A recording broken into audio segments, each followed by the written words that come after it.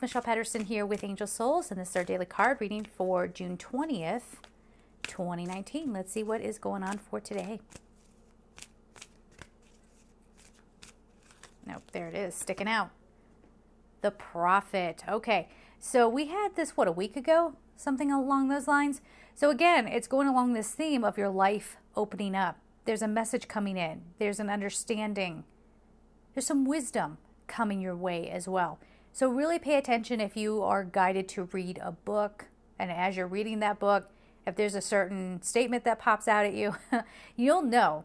You know, whenever there's a very profound message that comes through, usually I see people sort of zero out, where they're no longer entertaining the story that they're living in, and they just kind of float there for a second. That's a good gauge. That's a good way of realizing, how does it make me feel when I hear that? I feel like I need to pay attention. I feel like I need to quiet the noise. Something just got lit up within me, right?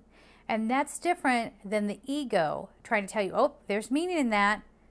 Oh, you know, I have a whole video on repeating numbers, but you know, the repeating numbers thing, it's still about when you see that symbol, what does it make you feel? Not that it's supposed to be an intellectually satisfying thing, right? Like you're just conditioned to see the pattern numbers and that's what's happening. This is a different kind of thing. This is something about creative life force coming forward, something you are creating. Yes, it could be coming from your body, so it could be a baby, right? A baby, or some message that lets you release. It could be an old hurt, it could be an old pain, it could be whatever it is that is kind of just heavy upon you. You're getting some understanding around that, yes?